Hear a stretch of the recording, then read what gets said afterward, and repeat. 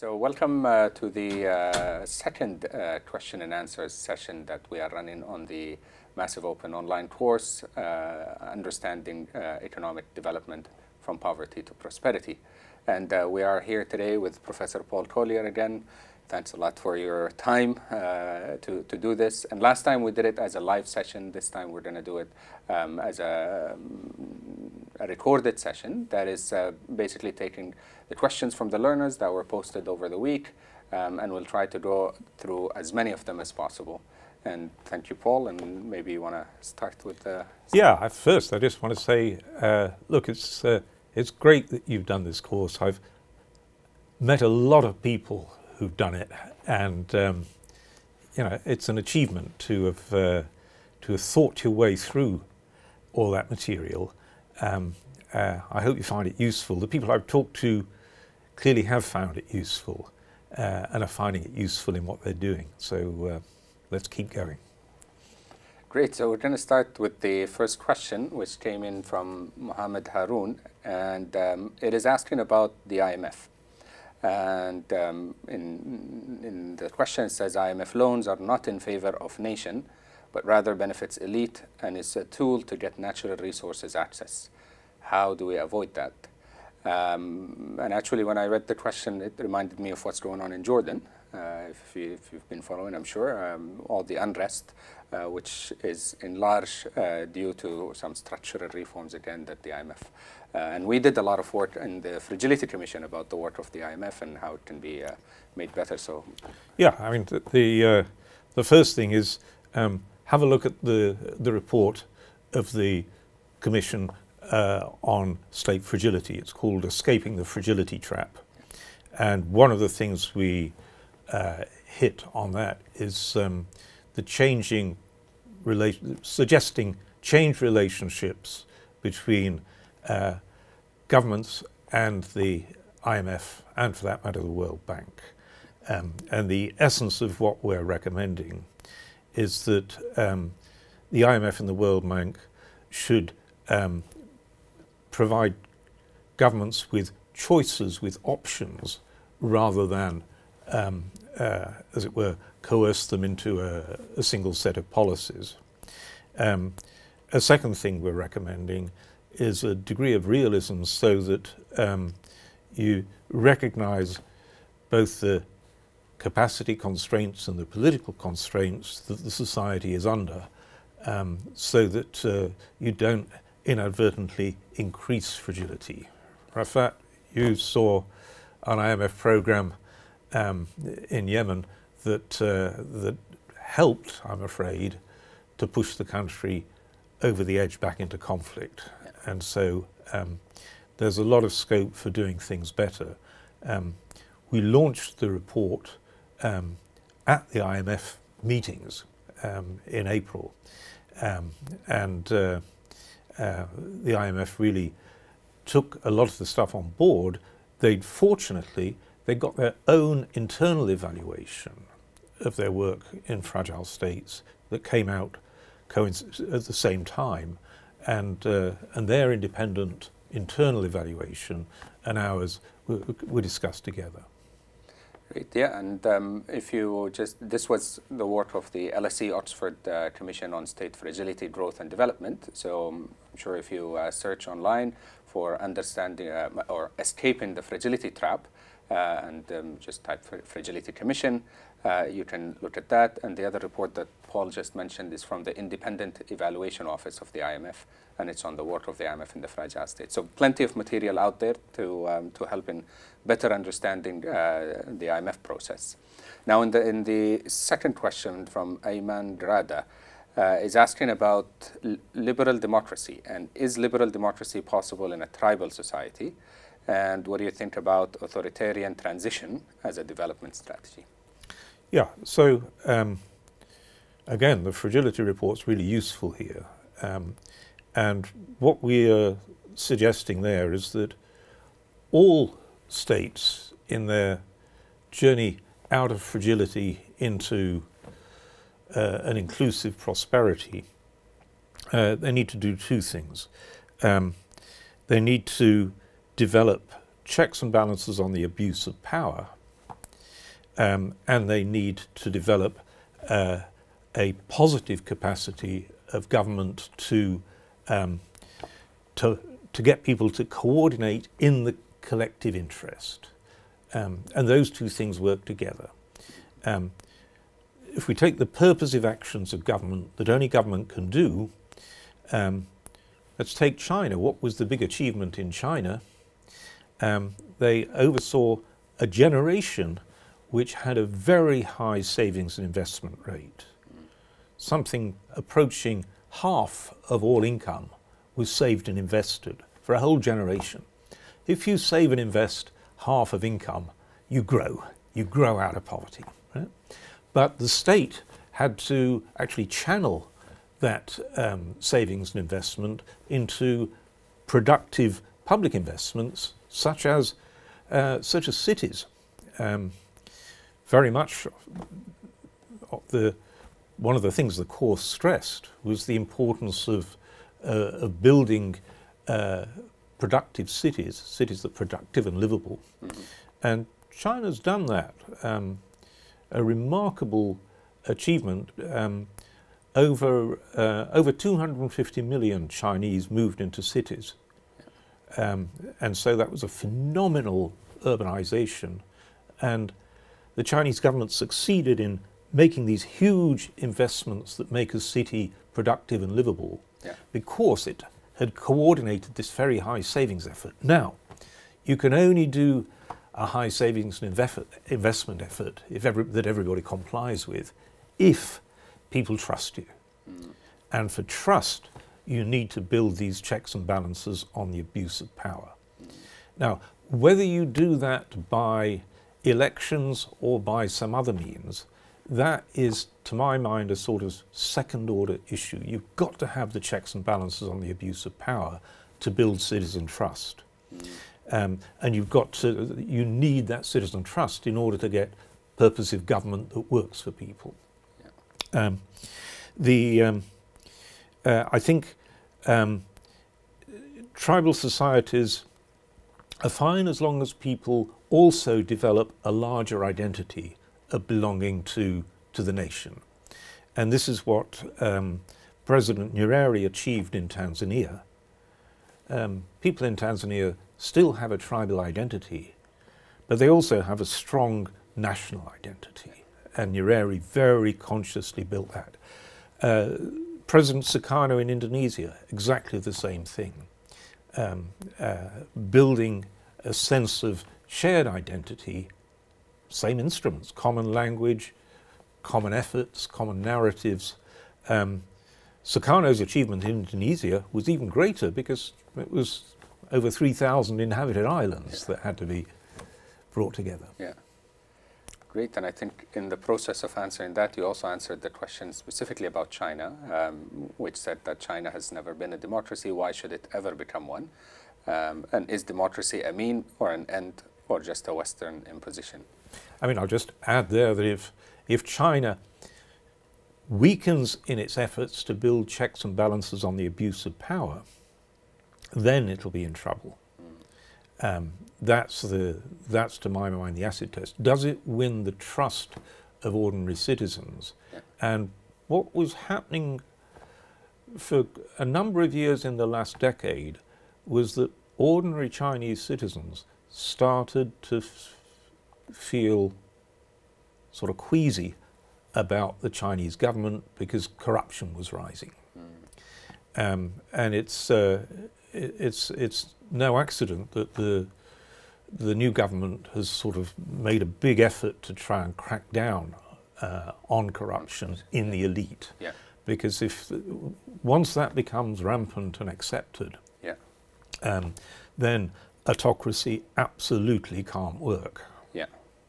And maybe in a follow-up question from Juan Villegas, the UAE will not transit to a democracy in the near future, yet it developed a welfare state. How would you explain this case of a centralized state? So the UAE and a few other of the countries in the Gulf or Brunei, they've got the luxury of huge revenues from natural resource extraction. Yeah, yeah.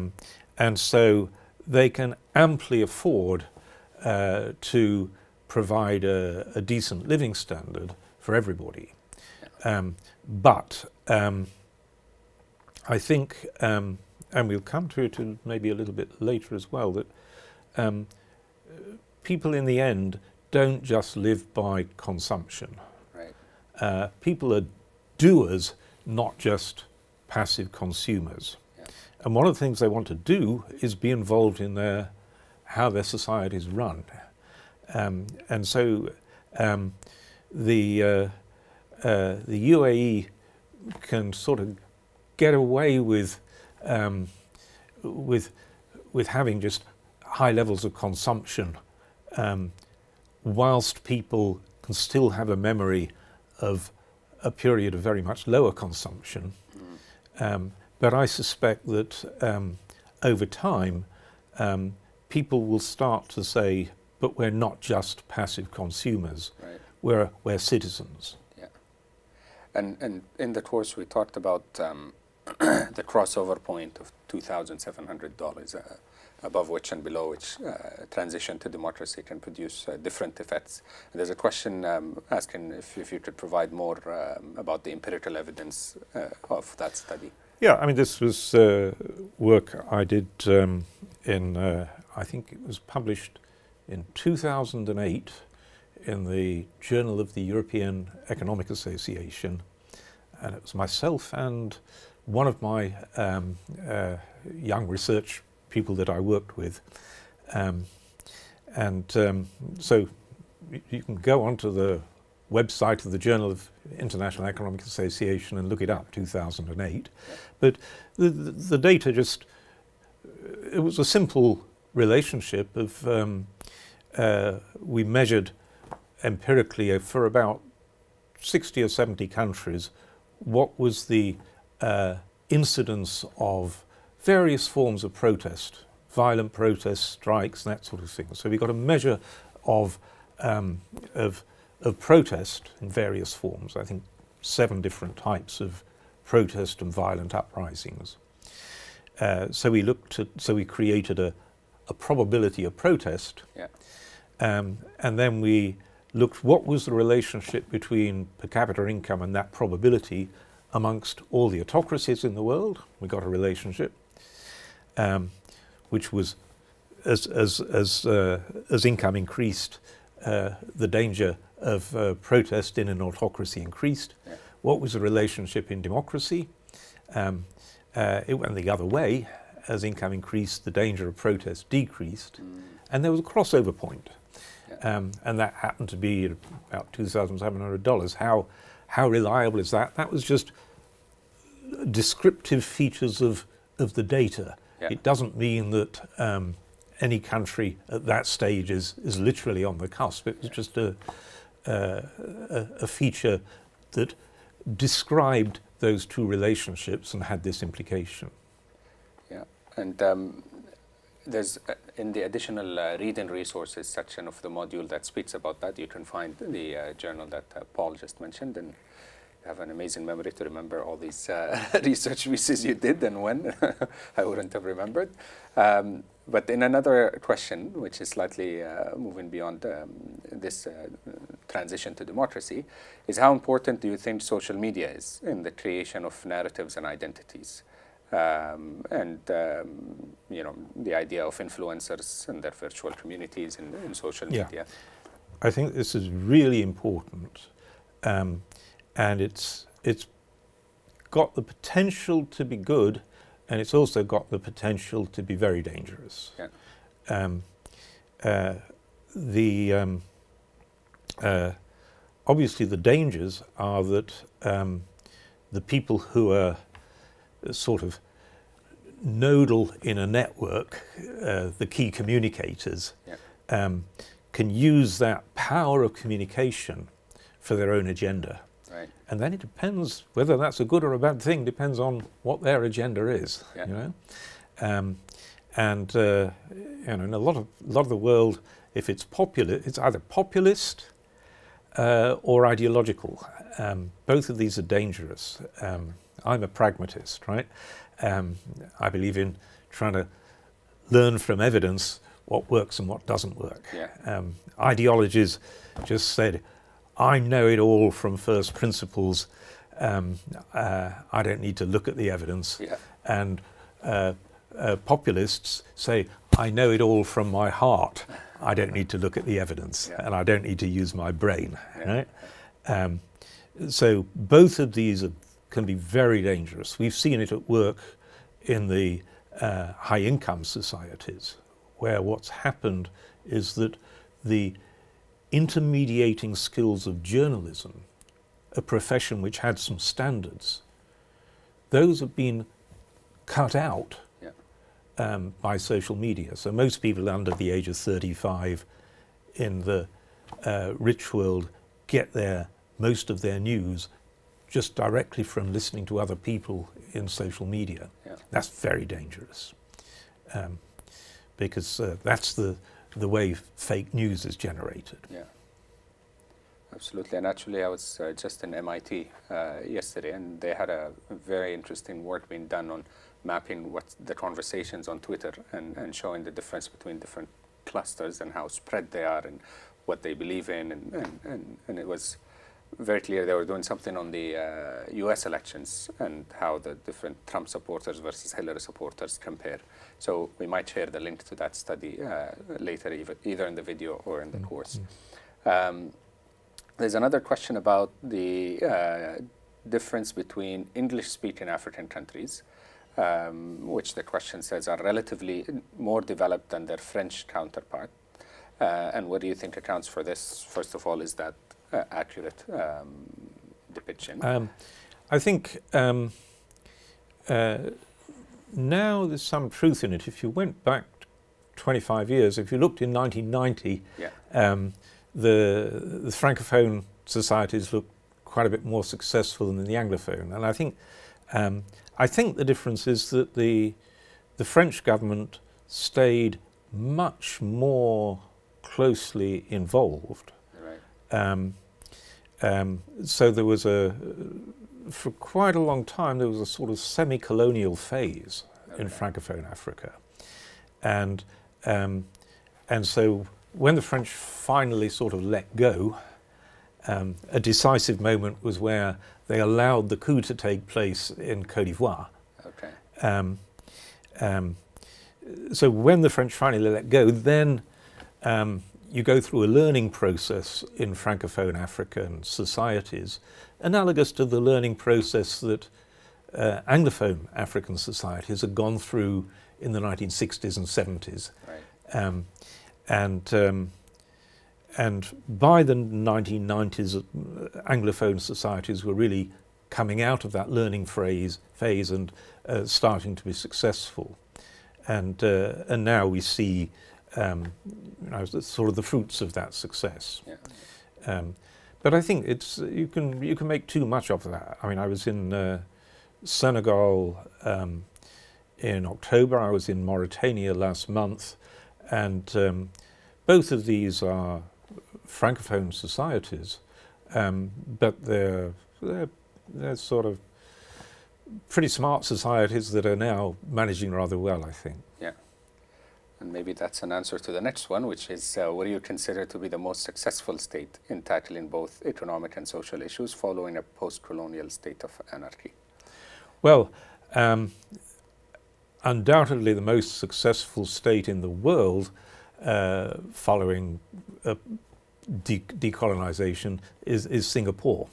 And it's so successful that we forget that actually in the early years of independence it was quite a mess. When Lee Kuan Yew became Prime Minister in the early 1960s, which was after an initial phase of independence, right, he inherited a real mess. Right.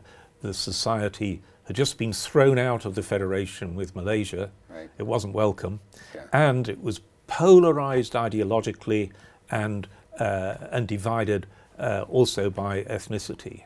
And so it was a deeply riven and fragile society. Now it's united and hugely prosperous. So that's globally, that's the most dramatic pullback. If we look more recently, I think Rwanda, if you go back to 1994, you're coming out of genocide, the previous government has just disappeared, you've got a small group that's come in. This is a society which is deeply landlocked, has no natural resources, is overpopulated, so very short of land. This is the situation from hell, Rwanda in 1994. Yeah. It's grown very, very strongly since then with an inclusive growth, and it's a remarkable story of purposive government that has worked for the broad mass of the population. So that's certainly, was Rwanda in anarchy in 1994? No, but it was a very, very ugly and difficult situation. Those are good examples, and probably one of the distinctions between the ones that made it and the ones that didn't are the kinds of narratives that are told in society. And the next question from Ulia is, why do religious and ethnic narratives seem to be more successful in influencing the masses rather than their economic interests? Yeah, that's a really good question. And I think I've got a really good answer, which is that people are not just focusing on their own consumption. Right. They want to belong. Yeah. They need a sense of identity with a group. And that is a fundamental human drive, just as the drive for consumption. Right. The idea that we're all greedy, rational, economic man and nothing else is complete rubbish. Right? Because for many, many thousands of years, early man had to survive in very harsh environments where the only way to survive was be in a group. Yeah. And so rational economic man was just too selfish to survive. He was pushed out of the group. Rational economic man died out in favor of rational social man. Yeah. And rational social man wanted to belong, he wanted the esteem of the group, and that tempered his selfishness in favor of the actions necessary to be accepted as belonging and to get the esteem of the group. Why are religious and ethnic narratives more successful in economic self-interest? Because they offer ready means of belonging. Now, can we do better? Of course we can, because both ethnic and religious identities usually divide societies. Right. So you belong to one group, but you're oppositional to some other group. And that's very, very damaging. And so there's a much better way of doing a shared identity, which is a shared sense of purpose and a shared sense of place. We all live in this country, that's where we belong. And what is our shared sense of purpose? We've all got an opportunity by working together, as Lee Kuan Yew managed to tell people in Singapore, yeah. If we all hang together, we won't hang separately. We'll become prosperous. And that message combines a sense of enlightened self-interest. Eventually it's in your economic interest, but it combines that with offering a powerful sense of identity, yeah. Of shared belonging. Yeah. That's the importance of narratives. And in another question from Achiri Fry, what is the way forward for a state where protests against the government is not allowed, like in most African countries, and how can such a state become inclusive? Yeah. There are often pivotal moments when repressive governments change their leadership, and that gives the new leadership an opportunity to behave differently. We've got exactly that moment in Zimbabwe at the moment. Right? Yeah. Mugabe was, in my opinion, an awful leader who divided the society very badly and delivered mass poverty. The change of government gives the new leadership an opportunity to demonstrate that it's inclusive, right? That it actually is going to work for all Zimbabweans. And it's very much in its own interest that it does that, because only if it signals inclusion and a common sense of purpose for mutual benefit, only then will citizens trust the government enough to comply with what it wants them to do. And the typical repressive state tries to manage by coercion, and it doesn't work. It doesn't work. The coercion is so costly that all the government manages to do is stay in power, but it's in an impoverished society. And eventually, almost everybody loses from that. And so, eventually, those pivotal moments happen, and that's an opportunity when you say, now, we are willing to be reconciled with this new government, but the government has to signal convincingly to us that you're going to operate in the interests of everybody. The moment, for example, in Venezuela, you've got a government which very much isn't doing that, and we're not quite at a pivotal moment. The pivotal moment will arise in Venezuela when the forces within that repressive and authoritarian state start to break up, because the society at an economic level is failing so disastrously, and at a social level it's failing so disastrously. There are thousands and thousands of people fleeing as refugees. This in a society that should be one of the richest societies on earth. And so at some stage, the forces that are being used for repression will start to question, can we in any sense justify what we're doing? And when coercion fails, conflict arises, and there's another question that brings us back a little bit to the fragile and conflict-affected states, we could say. And it's a question about, we talked in the course about scale and specialization and how societies need that. And the question is, to what extent do you think specialization could help an economy which is in conflict or under civil war, such as the case of South Sudan? So maybe we can talk a little bit about what role the private sector and can play in conflict. So in all these poor and conflict-ridden societies, I think two things need to happen. One is you need to get to some sort of peace through power sharing. Where you've got conflict in a divided society, South Sudan, at the minimum it's a division between the Dinka and the Nuer, but it's actually much more fragmented oppositional groups than that. But it's clear that any way forward in South Sudan involves the Dinka and the Nuer genuinely sharing power. There's, without that, both groups will lose massively, as they are losing now.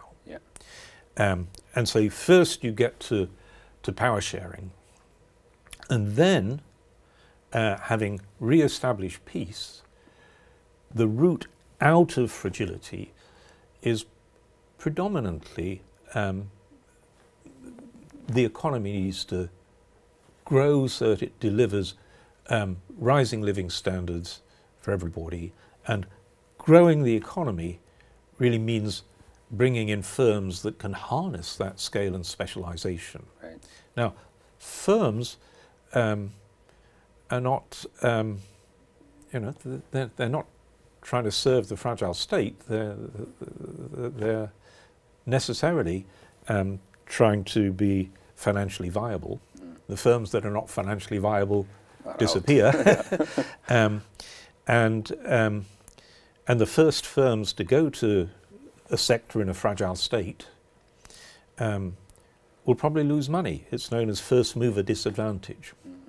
And so it's very good use of international public money, aid, to try and compensate those firms that are the pioneers in a sector to go and open up that sector. I mean, to give you one example, in 1980, a garments firm, an international garments firm, went to Bangladesh. It was the first garments firm in Bangladesh, and it only survived for 3 years. It lost so much money that after 3 years they gave up. Yeah.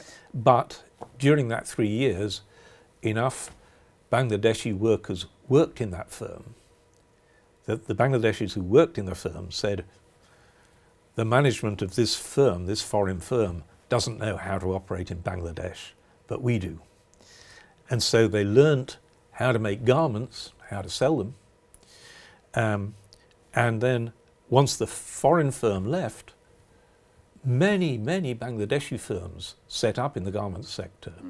Now it's a $30 billion annual export sector. It's huge. It's provided thousand upon thousand of jobs, a lot of them for young Bangladeshi women, which has improved the position, the bargaining position of women in Bangladeshi society. And so it's been enormously beneficial. Yeah. But what started it was one firm that went in there and lost money. We can't count on having firms that go in and lose money. Yeah. So it's a good use of public money to pump prime, to get those firms in. Absolutely. And there's a question that tries to maybe learn lessons from Switzerland's experience. And the question is, what's your thoughts on Switzerland's ability to maintain independence in the cantons while supporting a thriving economy, although it's a landlocked country? Yeah, so Switzerland's got a lot of things right. One thing is it's 3 language groups. Yeah. Right? German, French, Italian. Right?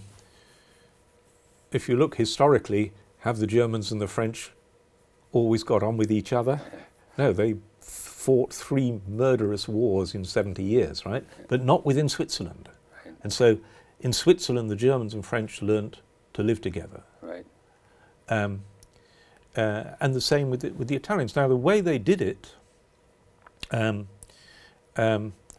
was, yes, they say they're all Swiss, but they also recognize that with these 3 different language groups, there are going to be 3 different identities alongside the shared overall identity. Yeah.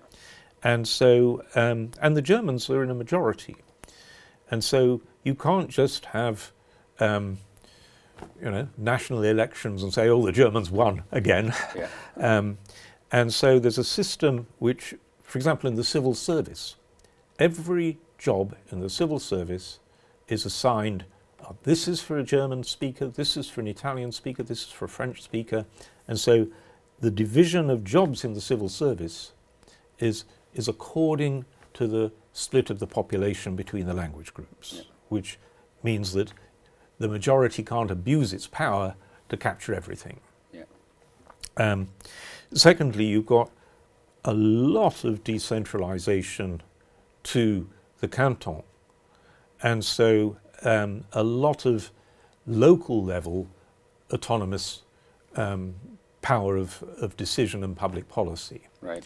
And both of these ideas, the carve-up of jobs in the civil service by language groups, the decentralization of decision to individual cantons, which are then either Italian-speaking, French-speaking or German-speaking, these are very good ideas for maintaining cohesion in a society that could otherwise have dissolved into conflict. Yeah. We'll take maybe a couple more questions, and one is about back to norms, and it's from Helen Osborne. And what is it about the nature of a norm, or what factors drive generational attitude change that can lead to a positive shift in societal norms. And you mentioned the example of dwelling in the course, and kind of what makes a norm so impactful in a society. Yeah, so I think of good outcomes in a society as a result of building a sense of shared identity across everybody in the society. That's compatible with more localized or differentiated identities, but you need to build a sense of the big we. Yeah. We all belong together. Yeah. Then you build a purposive narrative that says, if we all do this, then we'll all be better off. Yeah. Right? That gives a sense of purpose to what people should be doing collectively. Yeah. And then with those two things, you build the norm. I ought to do this because you're going to do it, and if you do it and help me, I ought to do it and help you. And that's the norm of reciprocal obligation. Yeah. And that sense of I have responsibilities to you because you have responsibilities to me. This was the great insight of Adam Smith, that you could exchange obligations, right, just as you can exchange goods. Yeah. And in The Wealth of Nations, he had the insight that the exchange of goods in trade was mutually beneficial. Right. In The Theory of Moral Sentiments, which was his other book, which he thought was more important, he had the insight that the exchange of obligations, I'll do this for you if you do this for me, right, that is also hugely beneficial for society. Yeah. That exchange of obligations depends upon the actions being purposive. Yeah. If we both do this, we'll both be better off. Yeah. And that we can trust each other because we're part of some common community. Yeah. We are a we. Yeah. And how does that translate when it comes to supranational, let's say, entities like the EU? There's another question from Monica that asks about the EU. It has a reputation of being economically successful, but politically standing on clay legs. What is missing to build a common European identity? Yeah. What's missing to build a common European identity is a common European identity. I was just yesterday in a meeting of, I was addressing 110 youth leaders from across Europe. Yeah. So that issue came up very strongly. And I think the British are in no position to talk very sensibly about Europe, but I think what was missing was first of all, a proper sense of common purpose. If we all do this, we're all better off. And Europe became too sort of centralized, technocratic, an elite in Brussels with its own identity, right, rather than building narratives which said Europe is for ordinary people, and it's there to solve the problems that ordinary people face. And so it became a normative agenda too much dictated by powerful elites, and not sufficiently a normative agenda generated by ordinary people. I'm very keen on the cooperative movement across Europe. And the cooperative movement is ordinary people exchanging obligations to address the genuine problems that ordinary people face. Yeah. And so a Europe of collaboration between cooperative societies, yeah, would look very different from a Europe directed by a technocratic elite based in Brussels, I think. Yeah. Okay, we'll conclude by a question that we're now doing a lot of work at the Blavatnik School of Government as well on, in a project that we launched that looks at technology and inclusive development and how technology is changing pathways for prosperity, which is the name of the new project here at the Blavatnik School. And it's a question we've been kind of trying to address, which says, traditionally the pathway has been to move from agriculture to manufacturing. That's how you lift the masses.